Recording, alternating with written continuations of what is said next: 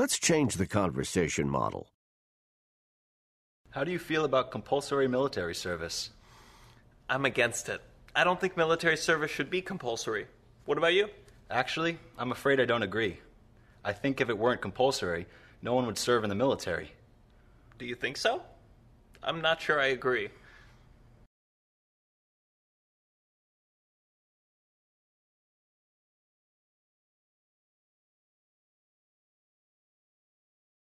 Now let's change the conversation model again.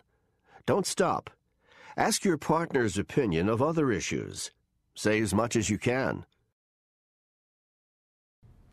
How do you feel about lowering the driving age? I'm in favor. I think young people need transportation, and the buses are awful. What about you? No offense, but I just can't agree.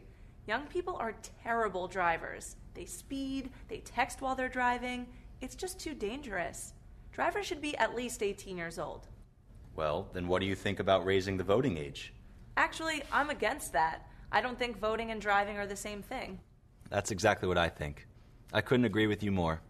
If we have compulsory military service at 18, people should be able to vote at 18. I couldn't have said it better myself.